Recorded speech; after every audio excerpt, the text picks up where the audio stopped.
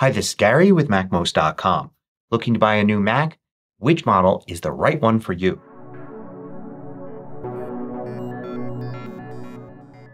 MacMost is brought to you thanks to a great group of more than 1,000 supporters. Go to MacMost.com/Patreon. There you can read more about it, join us, and get exclusive content and course discounts. So Apple just came out with new MacBook Pros and a new iMac. So now they have a complete lineup to end 2023. If you're looking to buy a new Mac, you're probably wondering which model you should get. Apple's lineup right now is more compact than it has been in a long time. There are really just 9 models that you can buy, and 2 of them we can eliminate pretty quickly.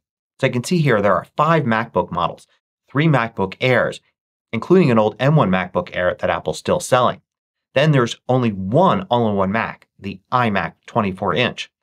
Then there are 3 different desktop Macs. These are Macs that come without a screen.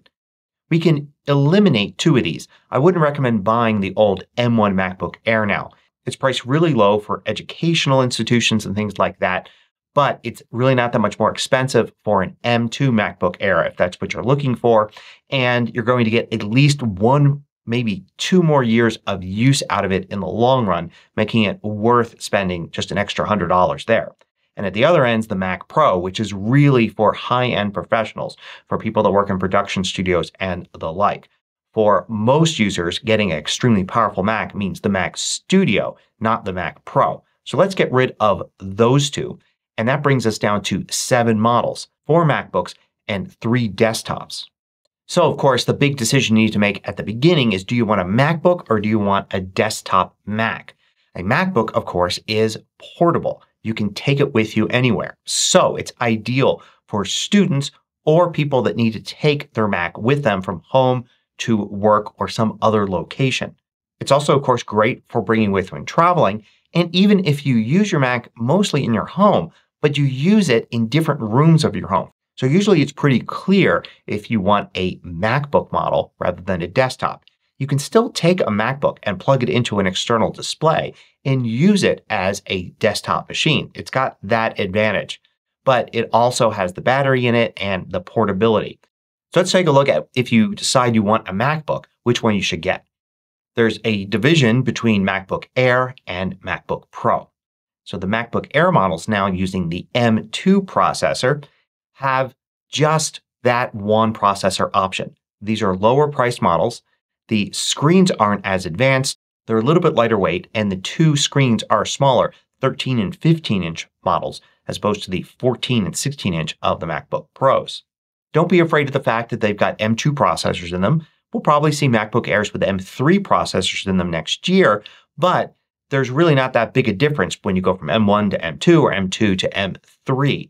So it's perfectly fine in 2023 and early 2024 to buy an M2 MacBook Air. In fact, this is the very machine that I've got as my portable Mac. They are limited in the number of ports they've got and the number of external displays you can attach. Just 1 to them. So if you need more external displays or you need to hook up a lot of peripherals, you probably want to look at the MacBook Pro. But the price is great. These are fantastic for students or anybody with just general casual use for their Macs. But with my MacBook Air, I still occasionally use it to do some pretty heavy lifting, like using Xcode to program or using ScreenFlow or Final Cut Pro to produce these videos.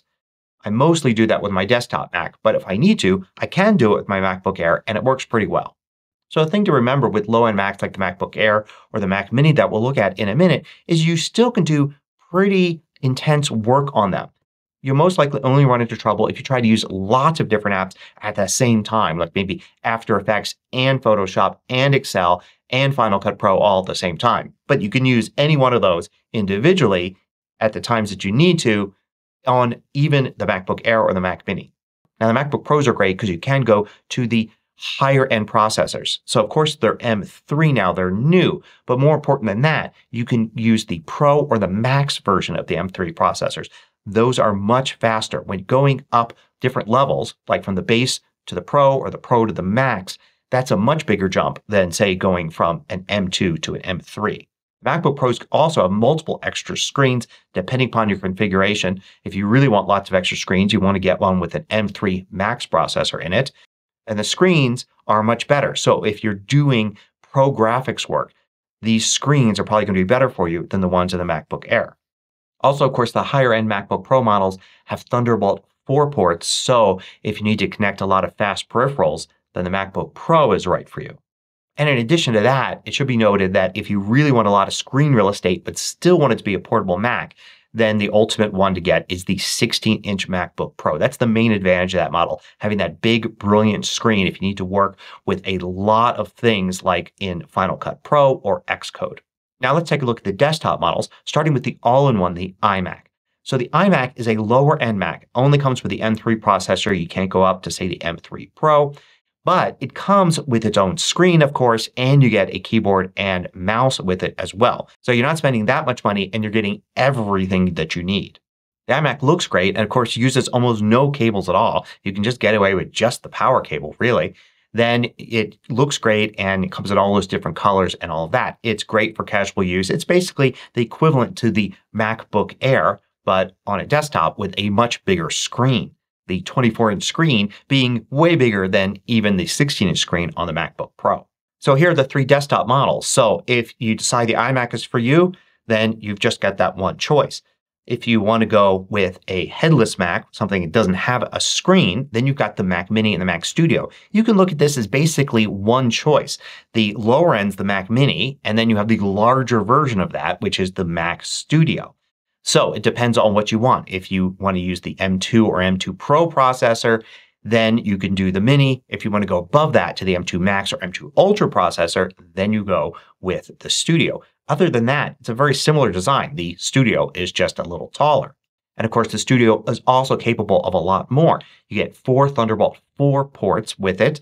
The number of displays really depends on a few things. Like, first of all, the Mac Mini and the Mac Studio only have external displays.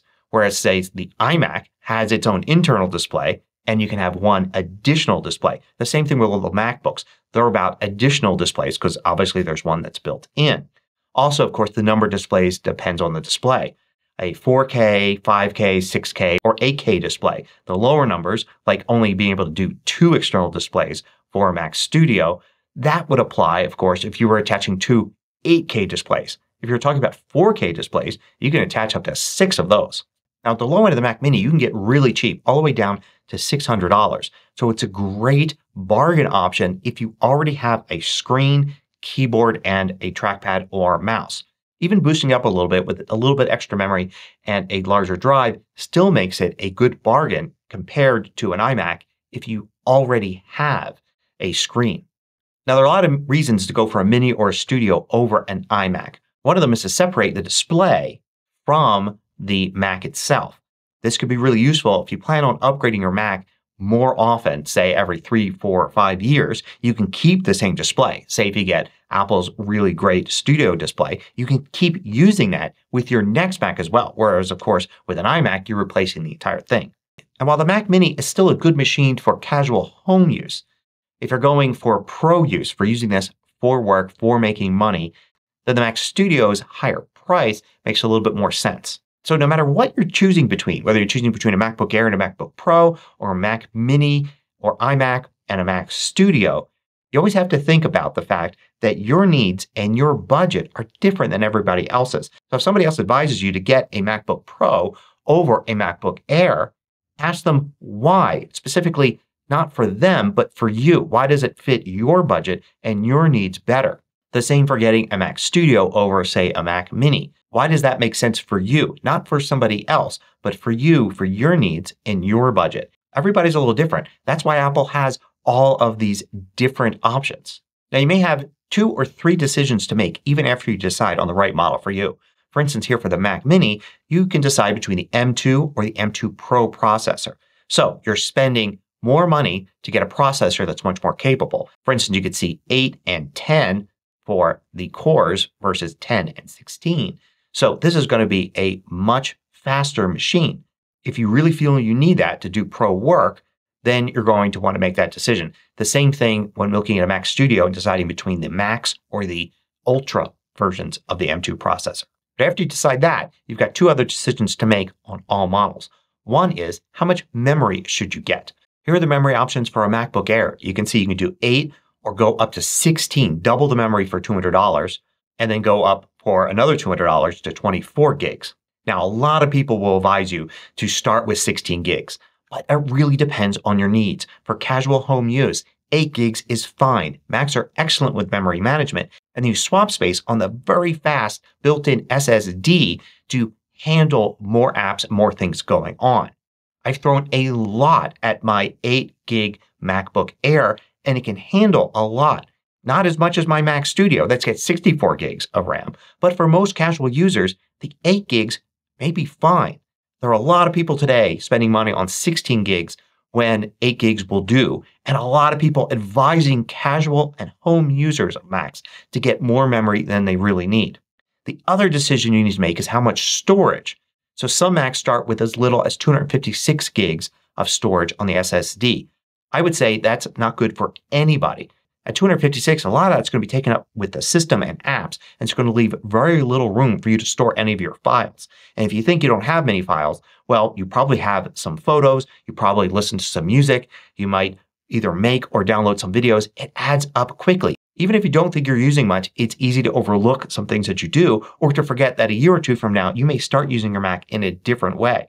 I would at the very least get 512 gigs of storage in any Mac that you buy, and even go up a higher level to future-proof your Mac for things you may do in the future and the files you may accumulate before I would look at memory. And if you're thinking, well, I can just get external storage if I need more, well, keep in mind that using iCloud always uses the internal drive. So if you have a lot of files and you're going to store them in iCloud, which most people should be doing, then you're going to want more space on your internal drive. External storage isn't going to help. And it's also going to be a pain to carry external storage with you everywhere you go if you're using a MacBook. Plus, the internal SSDs on Macs are much faster than the external SSDs that you could buy online for cheap. And the reason I recommend prioritizing storage over memory is from years and years and years of answering people's questions and hearing people's problems that often come down to the fact that they didn't get a large enough drive in their Mac when they first bought it. I hear this all the time and it's constantly causing people problems. Whereas if somebody got too little memory, that can usually be solved by simply not running too many apps at the same time when you need to do intense work. But again, it comes down to your needs and your budget. If you have the budget to get both memory and storage, then get both. But if you have to settle for upgrading just one, make sure you upgrade your storage first. So in summary, if you're a casual or home user, then you can look at the MacBook Air or the iMac or Mac Mini for low-cost Macs. And if you are a pro user, you need to use intense apps like maybe Photoshop or After Effects or large Excel databases, maybe Xcode, then you want to look at the Pro models, the MacBook Pros or the Mac Studio. However, even if you're a pro user, you can probably get by with any of the lower end Macs as long as you don't try to do too many things at once. And if you're a home user that has a larger budget and wants to have something more powerful, you can certainly go for a MacBook Pro or Mac Studio as well. I hope you found this practical Mac buyer's guide useful. Thanks for watching. If you liked this video, click the thumbs up button below to let me know. I publish new tutorials each weekday. Hit the subscribe button so you don't miss out.